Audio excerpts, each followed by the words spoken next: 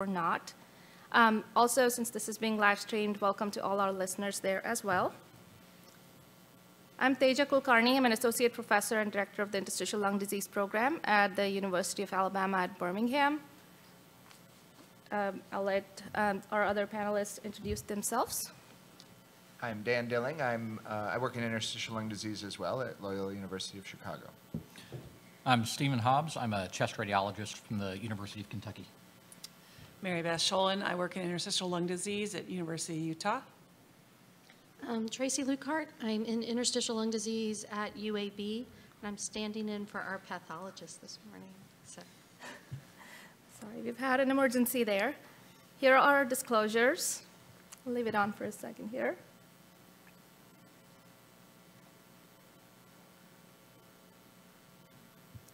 Right, so our learning objectives today are to experience a real-world multidisciplinary discussion for the diagnosis of ILD, to understand what a comprehensive evaluation of patients with suspected ILD is to enhance early diagnosis, to recognize the common patterns of HRCT scans in the context of ILD diagnosis, and then finally to understand pulmonary histopathology in ILD. In May 2022, new guidelines for the diagnosis of idiopathic pulmonary fibrosis were published. And this was the treatment algorithm that was recommended for a patient where you suspect IPF. So a patient who has symptoms that they present with, dyspnea and cough, and how do you work them up and look for potential causes, and then you look at the CT patterns to determine whether whether it's consistent with IPF or not, go through a multidisciplinary discussion, which has been highlighted. It's very important. There have been multiple publications which have shown the importance of an MDD in the diagnosis of any ILD. And then there's additional discussion on transbronchial lung cryobiopsy versus surgical lung biopsy, as well as genomic classifier. And finally, whether pathology or surgical lung biopsy was needed for the final diagnosis of IPF or other ILDs. So with that, we'll go to our first case.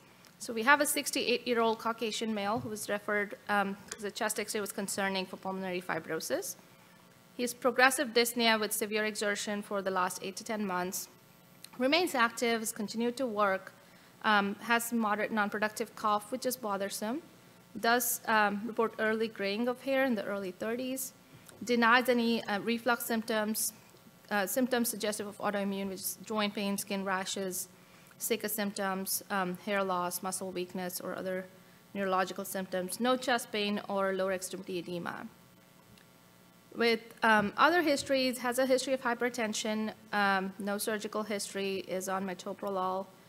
He is a former smoker, quit at the age of 60, has a 50-pack-year smoking history, occasional alcohol use.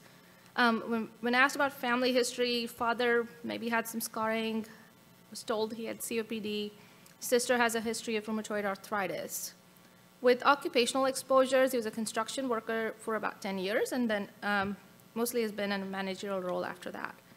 No other environmental exposures, including mold or mildew, no feather bedding or pet birds, no humidifier, no hot tub or jacuzzi use, and no other medication exposures. On exam, really, most of it was benign. He did have some bilateral lower lung field dry crackles, but skin was okay. The joints had normal range of motion, no tenderness or swelling, no deformities, no skin rashes, GI neurological exam, fairly benign. His saturation was 96% at rest. This is his pulmonary function test. His FVC was 91%. Ratio of 75%, total lung capacity 73%, and DLCO 73% as well. And here's the HRCT. Thank you. So now my favorite part. So let's take a look at the movie, and I'll let you guys take a look at it as we're going through.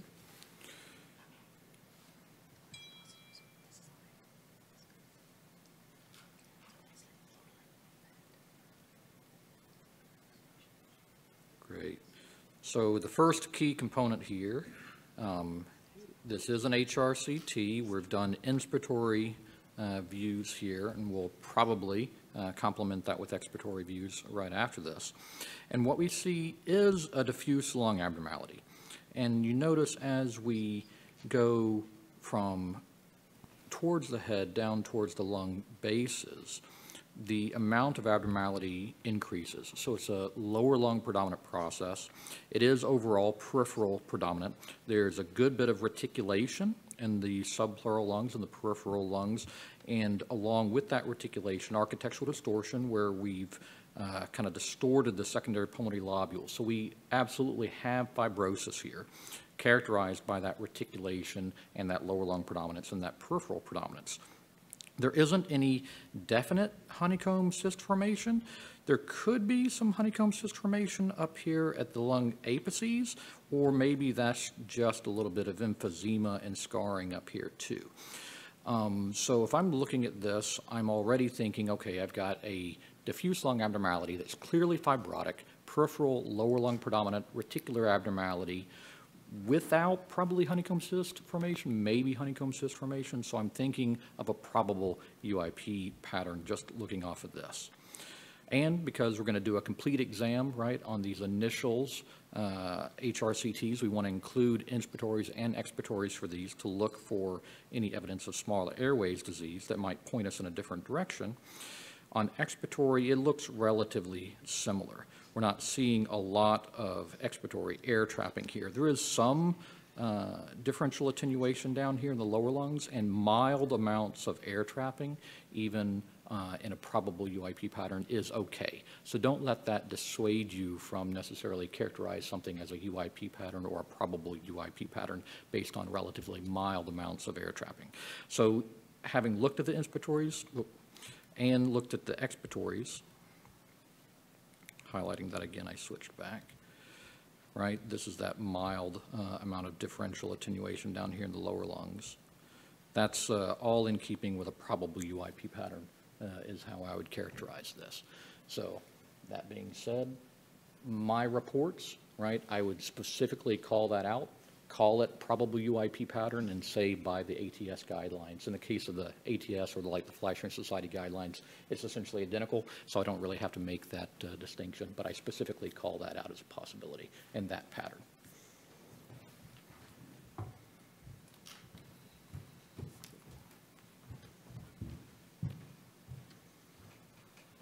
Thank you, Steve.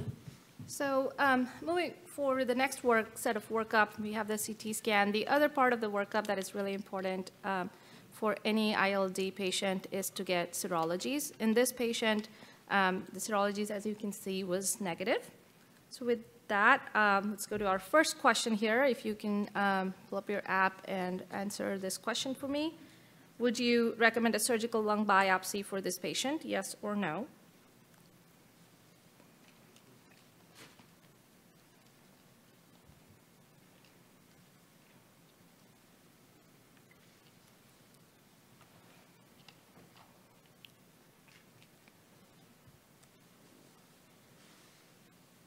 And that would be correct. So majority of you answered no. If we look at all the clinical features put together, we wouldn't recommend a surgical lung biopsy. Dr. Dilling, can you go over the case for us and explain why we wouldn't get a surgical lung biopsy for this patient? Okay, so I think you harken back to the diagram that we thought about, that we looked at earlier from the ATS guidelines, and this is somebody in whom we've evaluated for other possibilities for an ILD, meaning looked for hobbies and occupations and things that might be suspicious, and serologies as well. And really, there doesn't seem to be any autoimmune signal and no suspicious exposures. So now we have someone with a probable UIP pattern and mild symptoms, and I would say this is fits that criterion to go down to the IPF diagnosis. So I think we'll talk about it a little bit here in our ILD MDD, but I don't know, do you have any additional thoughts? I mean, differing thoughts, I should say? No, not about the I mean, we might talk about other things we can do for this gentleman based on some of his history, but I would feel comfortable calling this IPF at this point, given his age group, his history, and his CT scan without a biopsy, absolutely. Could you comment, Dr. Sholand, on like why the guidelines, you know, the major change from the 2018 guidelines to 2022 guidelines was to include probable UIP where we don't need a surgical lung biopsy if all else fits. Can you discuss a little bit about that? Or? So sure. I mean, so this is really derived from data that tells us that in the right demographic group, i.e. a male with a history of smoking, a male over the age of 60 with a history of smoking, with a probable UIP pattern, that this will end up being UIP by pathology, you know, most of the time. So much so that we don't need to pursue a biopsy to show that again. So, you know, and if we don't see any red, you know, flags in his history that would tell us we should be thinking about something else, i.e. we talked about the autoimmune serology, so we don't see anything there. We did a good rheumatologic evaluation. We don't see anything clinically that makes us suspect an autoimmune disease. And then his occupational history, the other part of that algorithm is saying that there's no known alternate etiology or no known exposure. So although he had, I mean, he clearly had some, you know, VGDF, vapors, gas, dust, fume exposure in his work as a construction worker. Although those might be a risk factor for IPF, they're not an independent, separate diagnosis category such that we would think he has a different disease. We can talk a little bit about his family in a minute, but beyond that, I think I would be comfortable calling it IPF. Thank you so much. My question is for Dr. Hobbs. This is João Andrade at Nashville. So you made an important point that the minor amount of air trapping doesn't move the patient away from UIP or probably UIP to consistent with something else. So as you're looking at these cases, when does that threshold crosses for you? Oh yeah, so probably different for everybody, right? So the informal answer be whenever I feel like it is enough to put me in another category. A more formal answer would be when there's significant air trapping, whatever significant air trapping means, in at least like 3 lobes, right?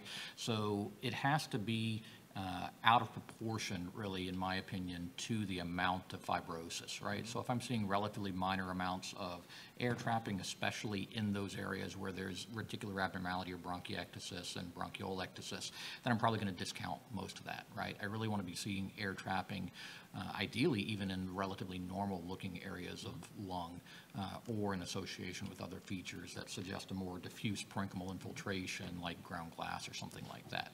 But to your point, on the radiology side of stuff, we're not great at defining exactly what counts as far as, you know, significant amounts of air trapping that should point us towards an alternative diagnosis. I think that's a really good question. And one example, two thoughts. One example of why the MDD is so important, so that you know, discuss right there with your radiologist, because I'll often see that on a reporter. Many of us will, and if we don't get into the same room with the radiologist, it'll dissuade me. And, I maybe shouldn't decide this is IPF. There's features inconsistent with, but the radiologist calls it all the time. Is it true that it is actually can be a normal variant, or is that not true? Right. So you can, right? So upwards of 30% of patients will have some degree of air trapping on expiration if you just, you know, scan them, all comers, right? So it is, you know, in that sense, a potential normal variant. So you have to be careful about, like, the significance of overcalling that. Yeah, I think that the interactive process, I mean, that's the point you're making there about is that it is an interactive process. So the impression of the clinician can sometimes impress the radiologist to move a little bit one way or another, and vice versa, right? Yeah. So that's in typical radiology form, I'll, like, if there is some degree of air trapping on expiration and I don't want to push people to start thinking about, you know, a small airways disease process, then I'll call it heterogeneous emptying instead, right? So that keyword isn't like pushing them in the wrong direction, right? Somebody did that at some point in time in my training and I liked it and now I stuck with it. So there's no evidence for that, to be clear. But if I see, oh, that's what I'm referring to, and I see that type of thing. I would say in the era of patients reading their own records, I get the most calls about what air trapping means, and then my favorite is what ground glass. How do I have glass in my lungs, doctor? Yeah, that would be a good one. I think this question and answer, though, also really highlights how important it is to have both a good imaging study done, the proper kind of imaging study done, meaning not that PE study that sort of uncovered the ILD in the first place. It probably needs to be a really well-done HRCT with the inspiratory expiratory cuts. And in some of these patients, if it's going to be a careful discussion, you may get another CT scan even if they've recently had one. And the second point is how important it is to have, if possible, a radiologist with thoracic training or at least body training, someone who's comfortable and adept at reading lung CT. Yeah, I'll absolutely agree, especially, with your first point. If you're looking at a routine CT, looking at a PE protocol CT that was done in the ER or something like that, a lot of times you can make the initial diagnosis, right? You can establish, yes, there's fibrosis, yes or no, and probably in some cases even what pattern it's in a lot of those. But even if you can do that, and you can't in all cases because there's certainly some overlap, is this true fibrosis or just some atelectasis? But then you end up on follow-up with a difficult question too. Has there been progression, yes or no? And if you don't have equivalent techniques to compare apples to apples on follow-up, then that can make the radiologist's job essentially impossible, right? If you've got relatively minor possible progression and you did a PE protocol and that's where you're comparing to a baseline, you may not be able to tell realistically whether or not there's been progression or not. So I'd agree, and a high quality, well-performed HRCT is important for that baseline study and then for follow-up as well. I just had a quick question. This is based off the previous ILD discussion that happened just before lunch. They had mentioned about repeating the serology workup. At what point, so if this was a female patient and was like 55 years old and stuff, would you, and this was like not a probable or not an alternative as well, but like indeterminate, would that be the situation or the classic patient where you would repeat the serology? And if yes, what's your usual expert opinion on repeating the serologies in these patients? I think that's a great question.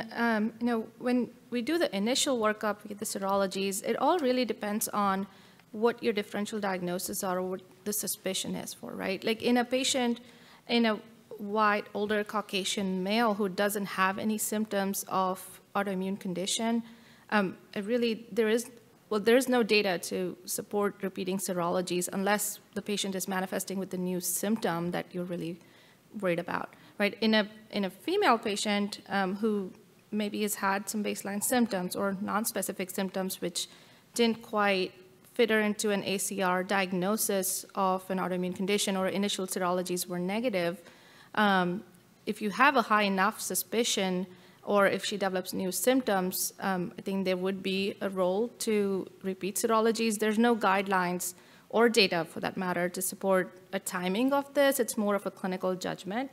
Do any of you have any other opinion on that?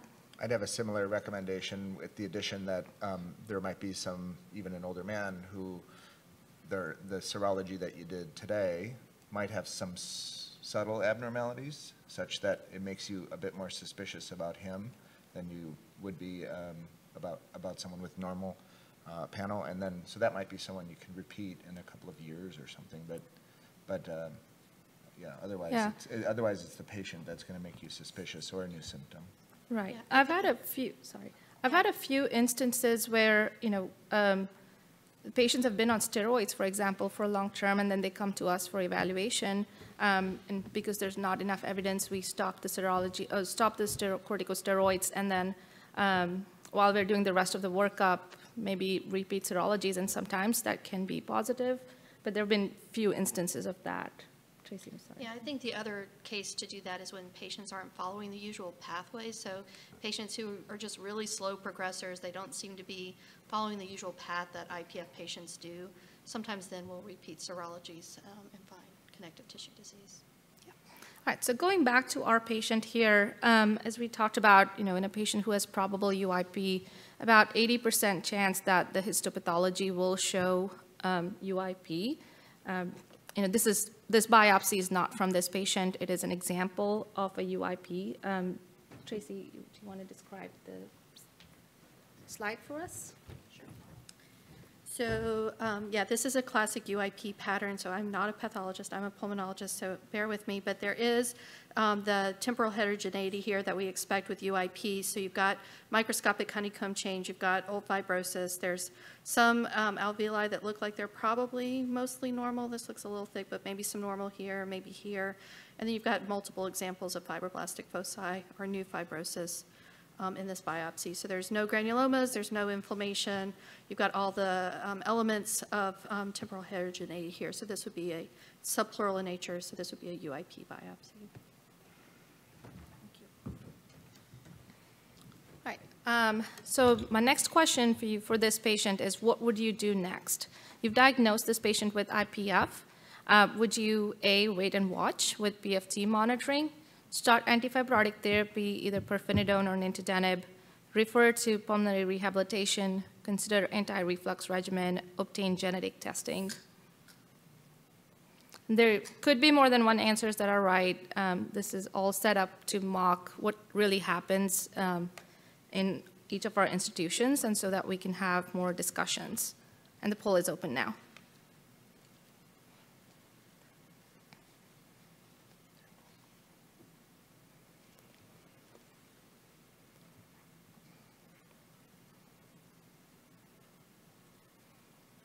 All right, 46% said start antifibrotic therapy. Dr. Dilling, what's your thought on that?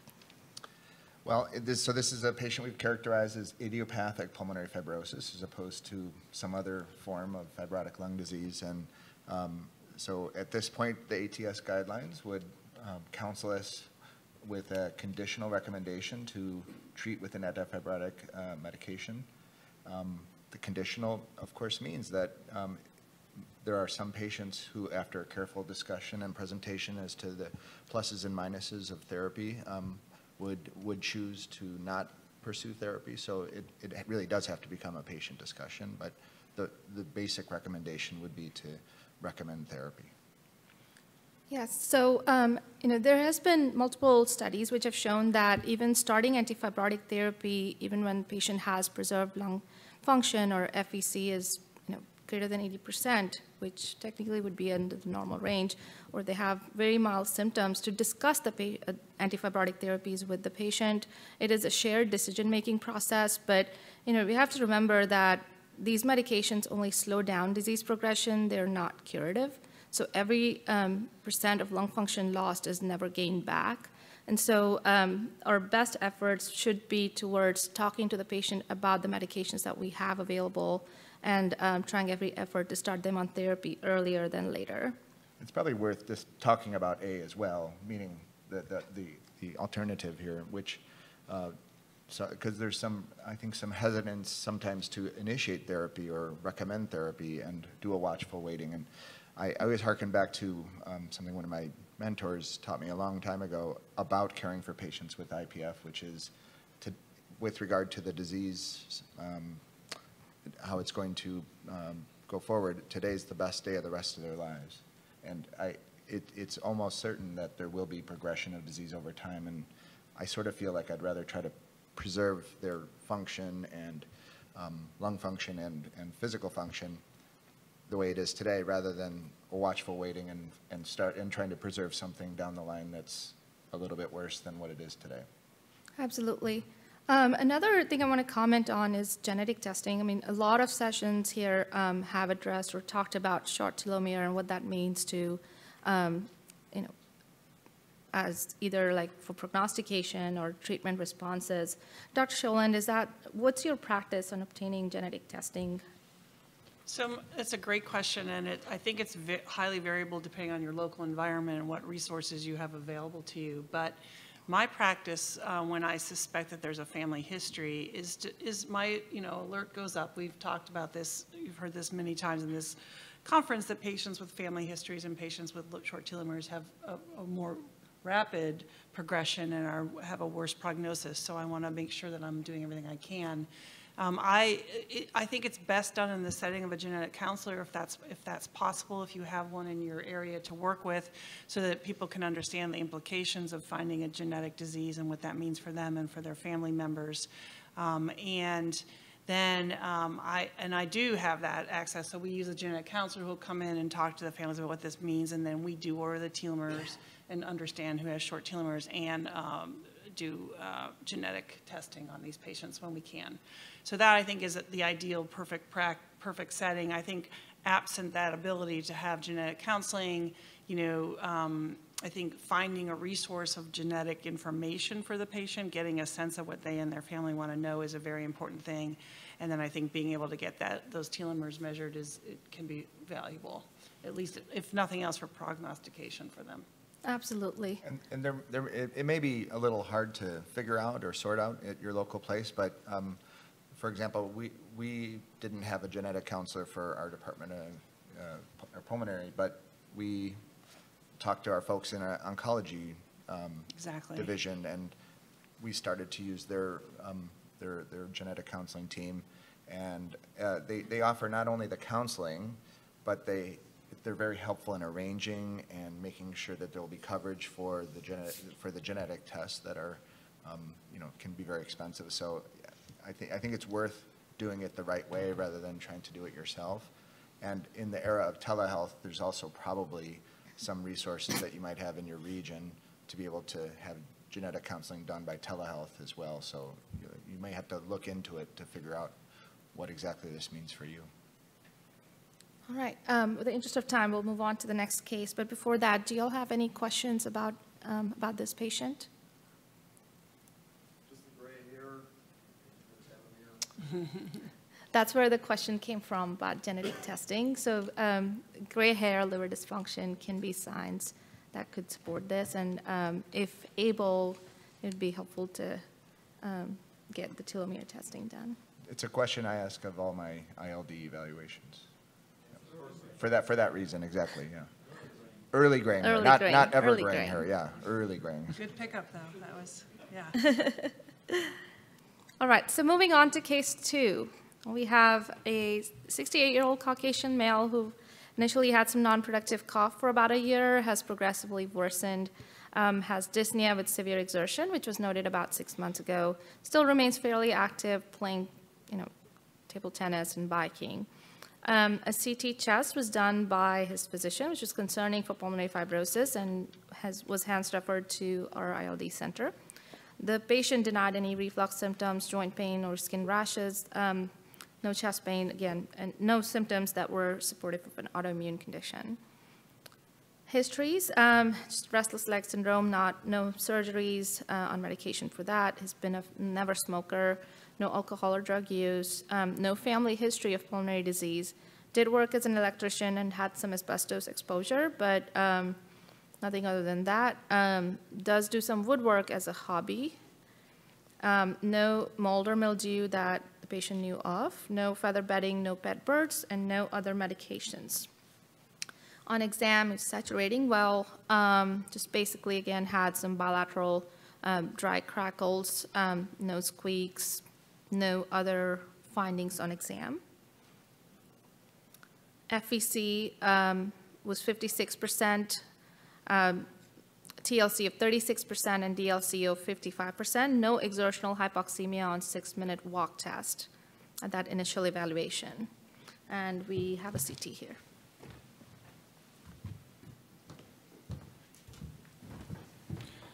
So let's take a look, another HRCT on inspiration to start us off. So I think already we've answered at least the question of pulmonary fibrosis, yes or no, and there's clearly fibrosis with areas of reticulation and distortion in these areas. There's traction bronchiectasis and bronchiolectasis fairly significantly. But there's also in these areas a fair amount of ground glass abnormality, and on top of that reticulation, there's no definite honeycomb cyst formation either. So as we scroll through, oops.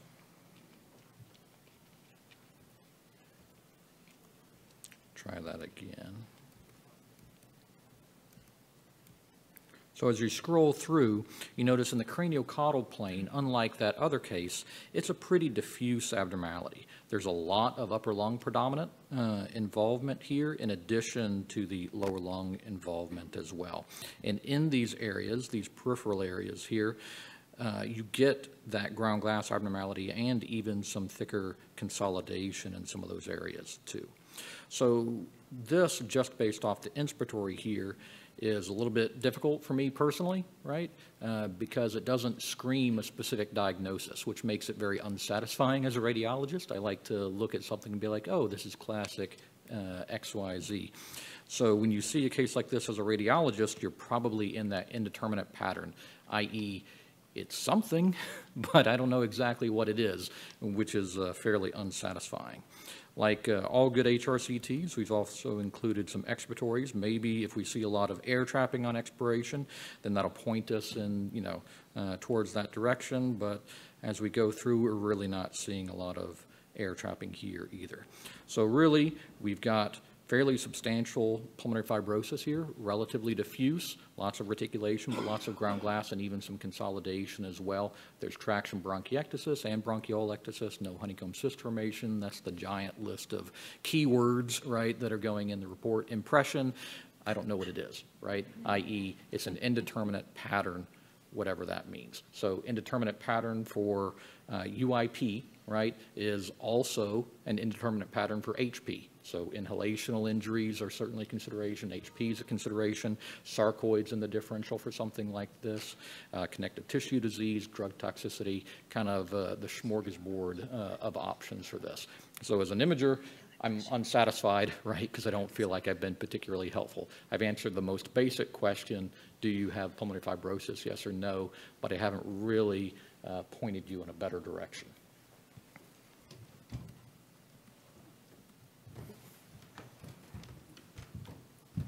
Okay, so we had that CT scan, and then, as I discussed earlier, we did serologies as well. His NXP2 on his myositis panel was 25, which is mildly elevated, but everything else was negative. So my first question would be, what would you do next? Would you do serum antibody testing for avian proteins? Would you do a bronchoscopy with lavage and a genomic classifier testing? Refer to rheumatology? Would you get a surgical lung biopsy or start corticosteroids? And the poll is now open.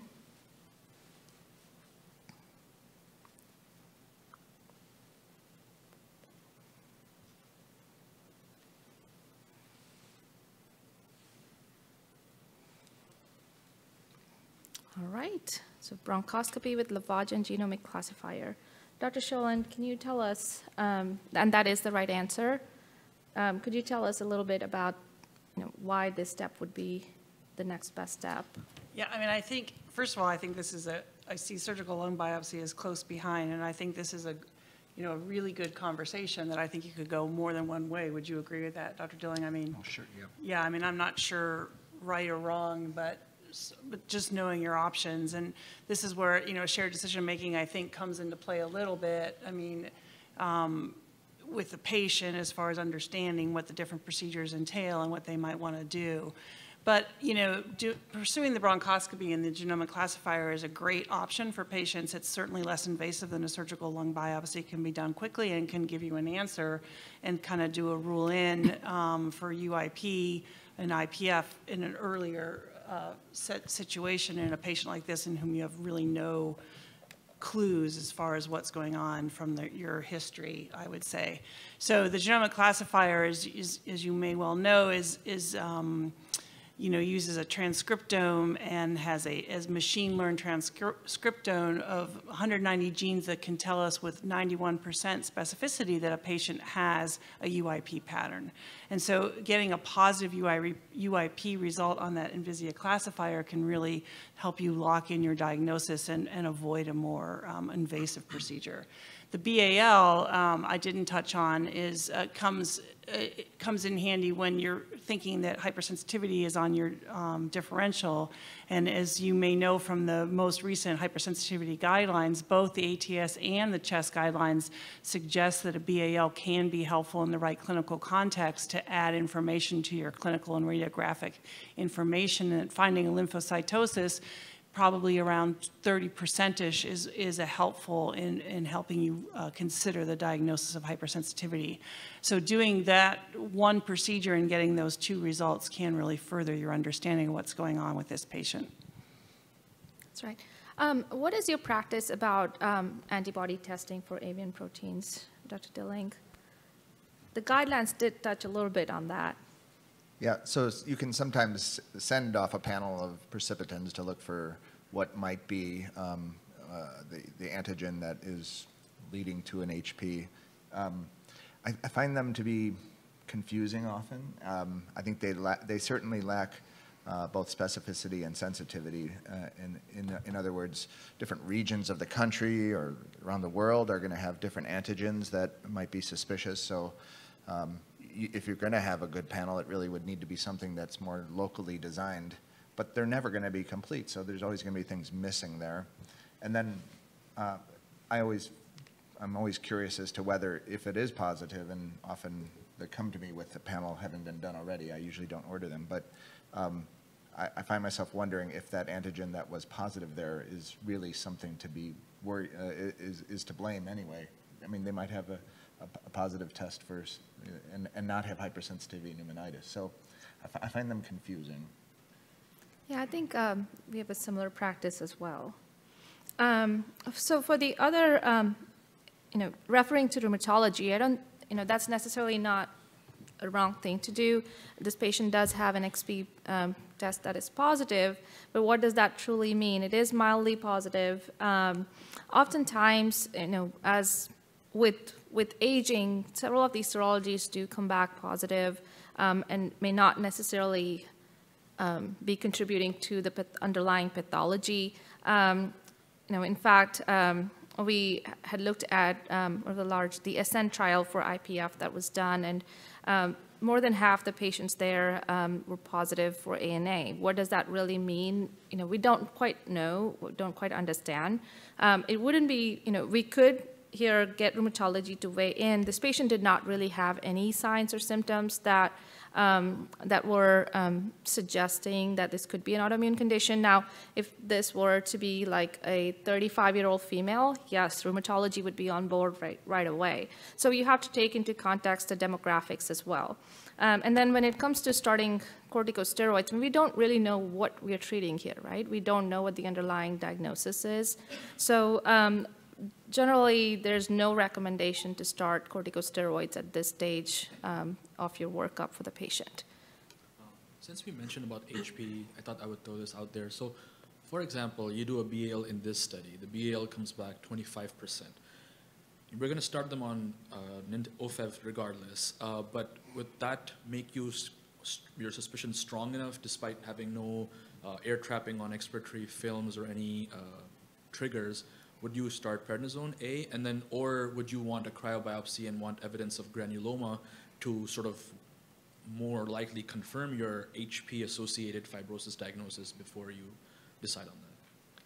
Yeah, I think that's a great question, but there's two parts to your question, really. The first, comment about the adding nintedanib, but I don't think we have enough. The guidelines don't quite recommend starting nintedanib right at the diagnosis, so we'll get to that a little bit later in the discussion of this case.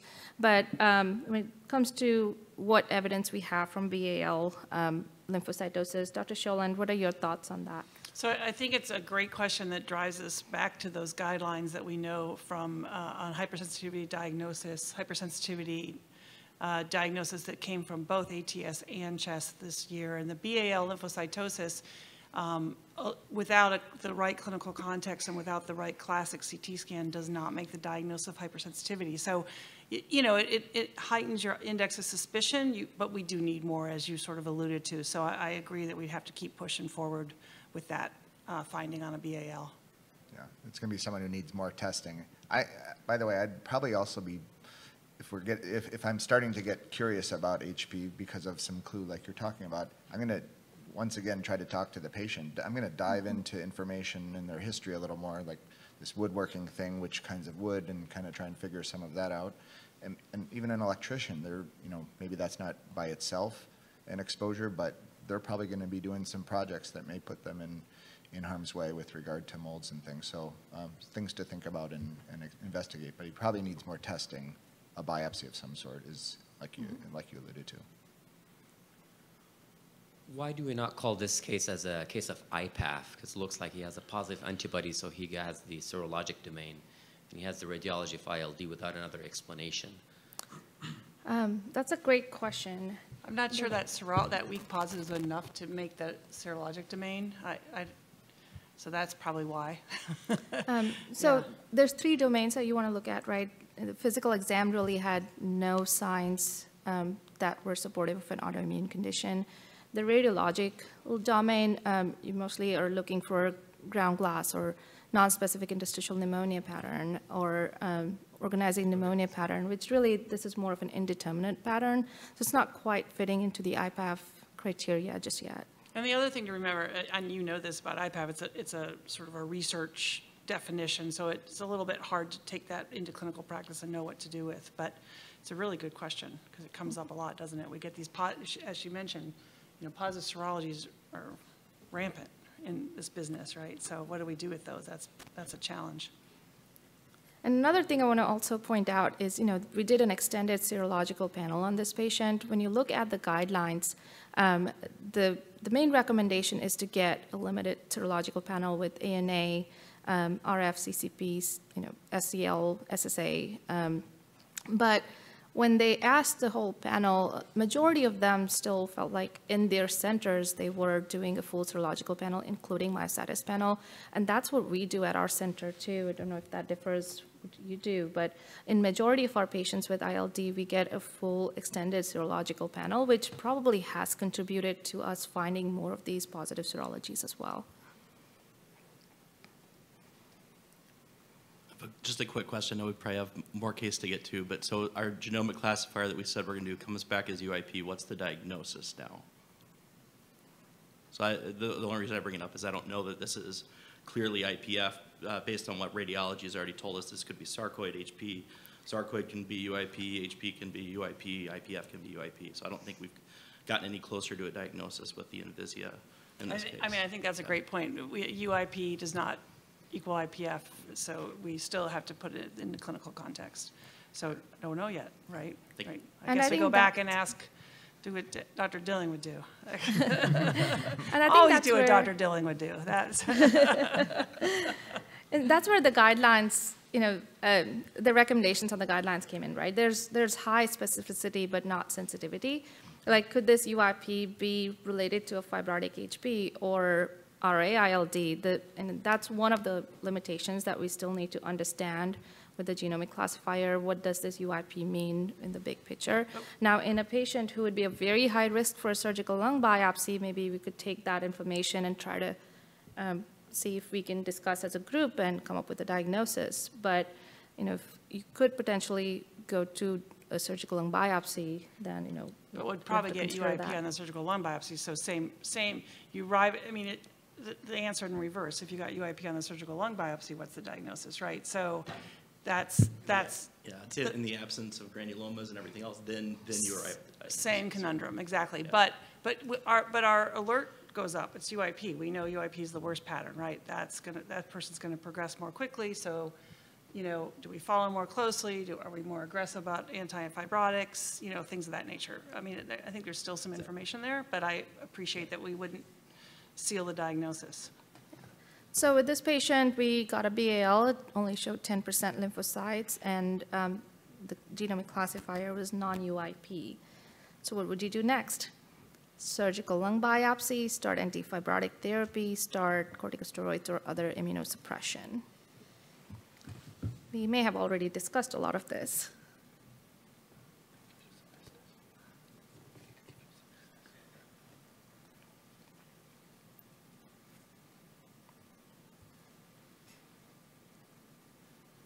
All right, that would be right. So we did do a surgical lung biopsy, And our pathologist is here now, Dr. Gonzalez, and we will discuss what we saw there.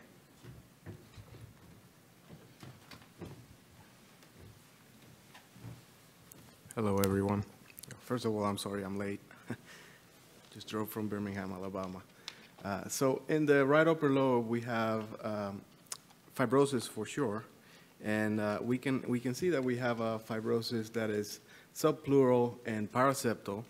But we can also appreciate there is some airway center fibrosis. Just use. The mouse?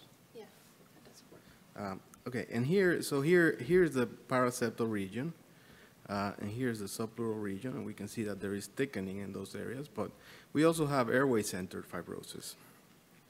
There are areas that appear with less involvement or possibly uninvolved, and there is sharp demarcation in those areas, as we can see with UIP pattern often. We have lining here by low cuboidal cells that if we looked at it higher power right now, we could see that that is, in fact, a honeycomb change. There are some lymphoid aggregates that we not so uncommonly see close to areas of honeycomb change. Now, if we look closer at the fibrosis, we have these foci or fibroblasts with myxoid stroma, so they're fibroblastic foci or active fibrosis. We have these lymphoid aggregates. This one is in a subpleural or in a pleural location. It's kind of hard to say the majority of cells are lymphocytes or plasma cells, but we know that these guys over here are predominantly plasma cells because they have eccentric nuclei, and this one particularly has a perinuclear HOF, which corresponds with the Golgi apparatus. Now, in a different area of this biopsy, we have these multinucleated giant cells surrounded by lymphocytes, and there are at least 3 multinucleated giant cells. So that is indeed a poorly formed granuloma. And this was located in the periphery of an airway. And even here in this photo, we can start seeing some fibroblastic active fibrosis going on. These are the less involved areas, or a low power, the areas that look like there was sparing, and there is collagen deposition in these alveolar walls.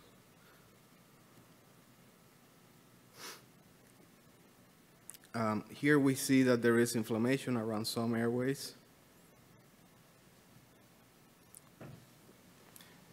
So, well, should I summarize?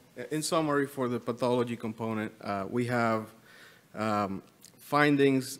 We know now that because there is a poorly formed granuloma, this is at least indeterminate UIP. I would go as far as saying unlikely to be UIP, following the guidelines.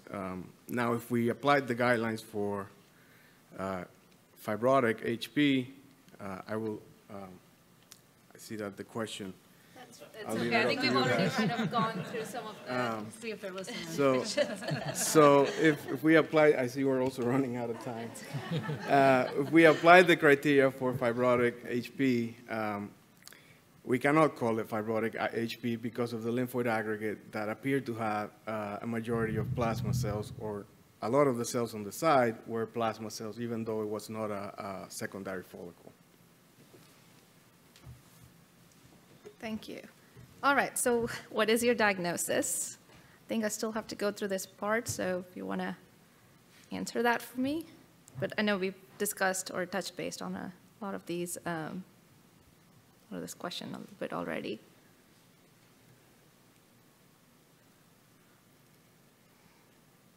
All right. Okay. Dr. Sholin, what do you think about option B, IPAF here, with the description that we had from the biopsy and the clinical findings? Well, I mean, I think you put a shadow of the doubt in there, right? I mean, so you didn't make it clear that it was fibrotic HP. So, I mean, I think we'd have to discuss it in a multidisciplinary conference and talk about what we thought the clinical features were and if we thought that met criteria, and try to decide where we land on that, because it has features really of fibrotic HP except for that one exception, right? So this would be, yeah. This will be classified as a probable fibrotic HP in the presence of the lymphoid aggregates. Right. You know, and that antibody, which was low titer, NX2, is like associated with dermatomyositis, and there's no evidence of skin findings. We don't have myositis. We don't have symptomatic myositis at all. Like, I think I'm more apt to dismiss it as a red herring rather than to try and create this diagnosis with it. Yes, and that's really what we agreed upon, and after much discussion, we felt like he had some exposures, and then the granulomas that we saw on the CT, the demographics, lack of any CDD symptoms to really call it fibrotic HP. And also then we went back and asked him more questions. I mean, of course, there was the woodwork, but he was, really doing it in his garage, wearing a mask while he was doing that. But he did get a professional assessment of his house done, and they found a lot of mold in his AC duct. And so that's another, thing I want to focus on is if there's a high suspicion for HP, to go back, ask your patient more questions, maybe in some patients even get professional assessment of their house or workplace, or even ask questions about, there may not be any exposures in their house or workplace, but maybe they visit their son's house a lot and there's mold there. So trying to ask these questions would be really important. So in our patient, within all of this workup time, his FVC did decline to 49%, and he was now requiring 2 liters of oxygen with exertion. The question really was, how would you manage this patient? And this decline was seen right after he came to see us in clinic, after his biopsy. So would you start prednisone? Would you do azathioprine or mycophenolate plus or minus prednisone? Would you start nintedanib per protocol, start pirfenidone, or you would continue to monitor?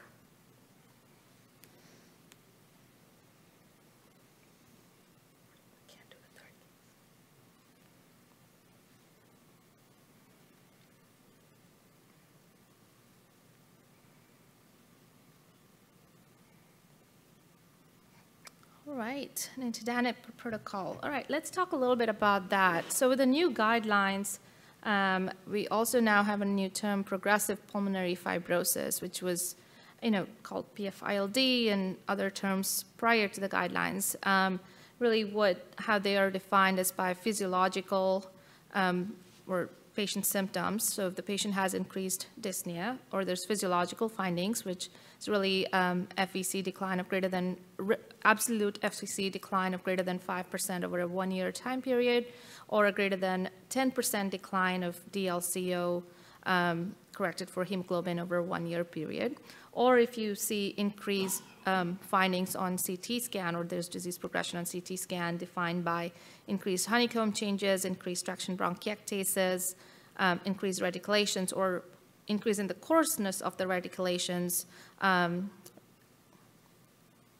Basically, that would all fit into the criteria of progressive pulmonary fibrosis.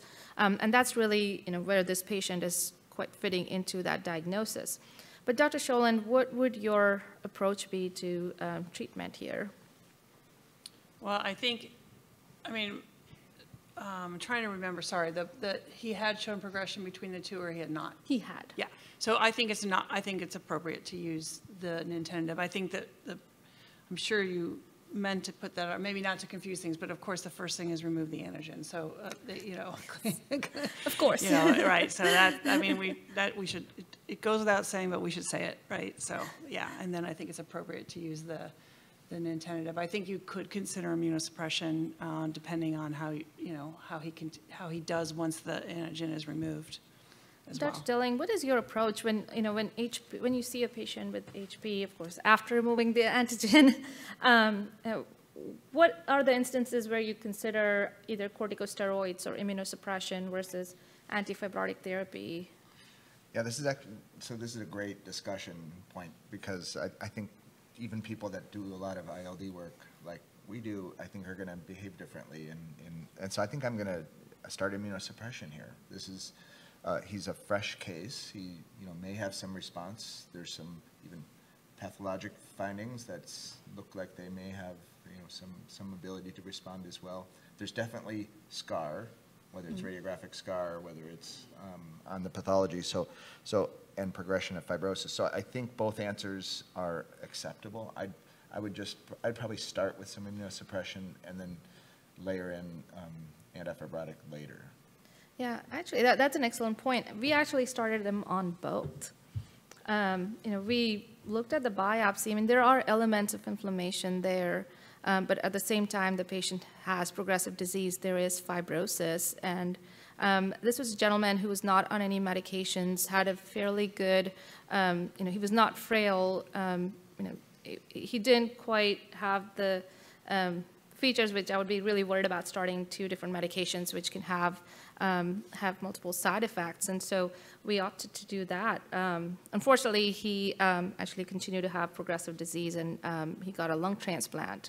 But when we think about HP, can you tell us a little bit about cellular HP and fibrotic HP and how this classification has come to? Me or Dr. Dillon? Dr. Dillon? Yeah. You may. I feel like I've been So cellular HP is generally a bit more like the acute phenomenon, whereas the chronic HP is kind of a later phenomenon. So immunosuppression probably in the acute phase, and that's why he's a fresh case. He's still just out of the antigen, and we see some inflammatory findings. So I think he may respond to immunosuppression. Yeah, and I think exactly. But I think that too, to understand that the guidelines, both guidelines, are steered us to using new terminology. We use the term cellular and fibrotic now, and replace that from acute and subacute and chronic. So understanding whether we think it's a more inflammatory or more fibrotic process, and I think talking to your pathologist and saying, was there a lot of would you call this a cellular? Would you call this a fibrotic? What would you call this? To help drive your decisions, how aggressive you'll be with immunosuppression. In your case, I think you felt there was a fair amount of cellular component such that you would think immunosuppression would be a successful agent. But really sort of our understanding has evolved to think that these HPs fall into 2 different categories. Yeah, and I think this is and we talked about this is where there's a lot of difference in how we might approach these shared decision-making with patients. But, again, I think removing the inciting antigen as much as possible is probably 1, 2, and 3, and that's where the most data comes in of successful therapy. So it's hard, and that's hard to do, right? I mean, he has to, how to get that out of his air conditioning? Do we ever successfully remove it? Is that why he progressed? I mean, that, it's hard to say, right? I'm not. He did get a cleaning done. Yeah. Now, how successful that was, right, but if you went back in and yeah. did counts, and you don't know. I mean, it's really hard job for us, these hypersensitivities. And even if we found something like we did here, you can't be 100% certain that was the exposure still. I mean, there could be something else in his life elsewhere, or like in a workplace or something. Yeah, that's a great point. Yep. Yeah, no, this is great. I really enjoy this discussion. Because I'm thinking about it more how I would have approached this case, and I would have probably done the same thing. But just curious with regard to what our pathology colleague mentioned with the inflammation, and I'm just thinking out loud here, would it be appropriate, or would you guys consider giving him a short course of prednisone since he's that symptomatic and developing oxygen, and then transitioning him to the MMF and then nintedanib while his, because MMF will take about a few months for it to kick in and actually work and stuff. Would that be an appropriate cause, like a route to go in this case, especially with the cellularity that we saw? I'm glad you asked. Yeah, I think I would do that. Yeah. Yep. We're actually top of the hour. We did have another case to discuss, but I think we'll end the session with this. Thank you for your great participation, because that really was needed for this session to be successful. So thank you for your participation and being here on this Wednesday afternoon. Yeah, come back next year for the 3rd case, right? Yes, 3rd case in Hawaii. It's